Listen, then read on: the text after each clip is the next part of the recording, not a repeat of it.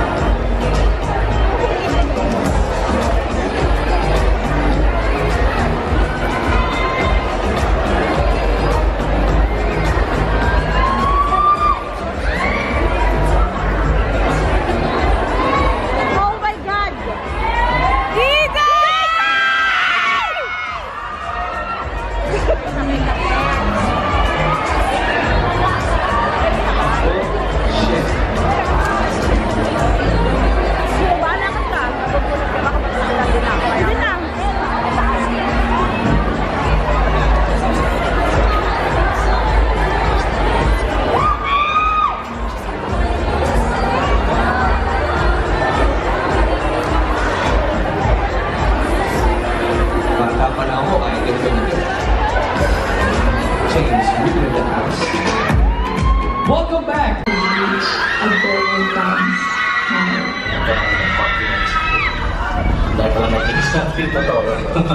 It really opened so many doors for aspiring musicians and bands like us to reach out to our listeners in ways that never existed before the advent of all this. Streaming gives so much empowerment. It makes it easier for people now to listen to the music.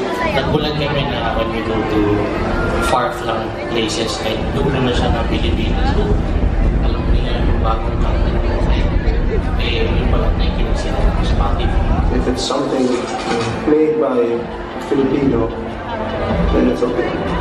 The Tac Pinay playlist is a great way to reintroduce these beautiful songs to a bigger and maybe younger audience.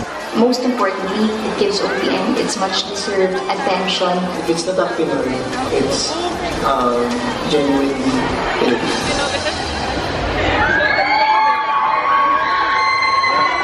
Hello, nag-isip na pangalan nito kung nasan ka man sa bahay, nanonood sa TV, sa live stream, at ngayong lahat, kung alam niyo yung kantang to, pwede niyo kami sabayan. Right? Who can relate? I think you guys can relate, di ba? Yes. Sino ba dito yung mga nagkagusto sa isang tao na, you know, parang feeling mo tuloy umaasa ka lang, pero actually, katang-isip lang pala. So, parang, uy, sorry masensya ka na, akala ko kasi may something tayo, wala pala. How about you, Anne? Can you relate? Sa mga sinabi ko, kung habang hindi ako nakarelate pa, then nakaka-relate ako dito dati. Parang akala ko may something, may someone, pero dahil nga walang label, ay, naku, wala pala. Kaya guys, kayo, huwag kayong papayag na walang label. Mahirap yan pag walang label. Ikaw ba? Nakaroon na ganun? Pag walang label, pumayag ka? I think so. Ay, naku, nanonood yung nanay ko and for sure, she's like, oo. Ano yan, relate yan si Sam. Kasi I think at the start, diba wala pang label.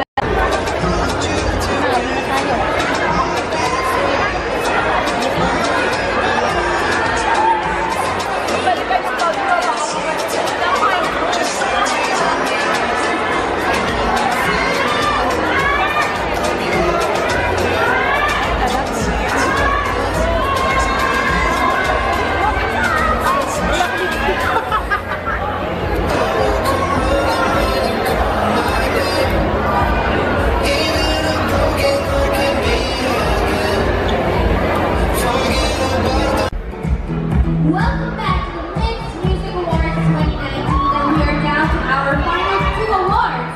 And we are super duper fangirling over our next presenter. I know! Ano ito? Grabe! Okay, isa-isahin natin guys ha. Past Myx Music Awards, winner sila. He has won for New Artist of the Year, Main Artist of the Year, and Song of the Year, while she won some music video Guest Appearance of the Year. But it is her first time gracing the Myx Music Awards. Gusto rin kumilitin ito. Sila ang mga bida ng highest grossing Filipino film of all time, The House of Us. As all welcome the phenomenal Queen of Hearts, Daniel Padilla and Kathryn Bernardo or Kathniel! Hello, nagandang po sa inyo lahat.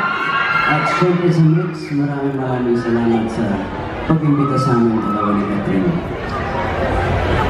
We are here to present the award for Song of the Year. Alam niyo guys, ang dami talagang magandang OPM songs na kasama sa category nito.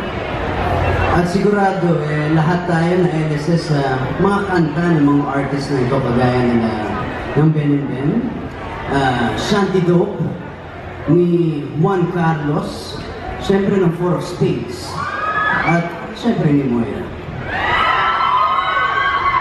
So, here are the nominees for Song of the Year. The Myx Music Awards 2019. Here are the nominees for Song of the Year. Who won? Juan Carlos.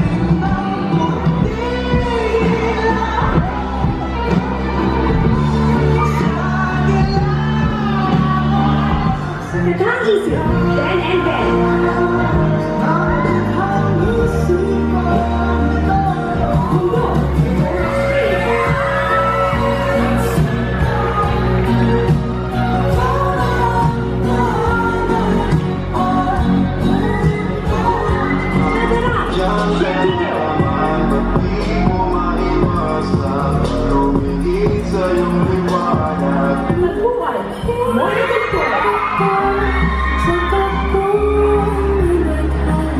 Song of the Year. The Myx Music Award 2019 Song of the Year is...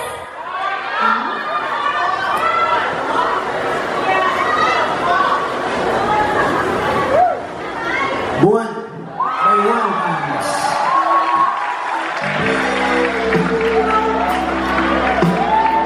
Well, on behalf of Juan Carlos, I accept the award.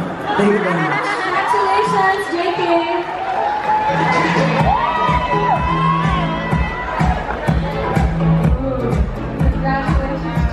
Congratulations, JK. Grabe, Kathniel, oh. Parang ikaw rin hindi sa si Kathryn. And now, presenting the final award are two past winners.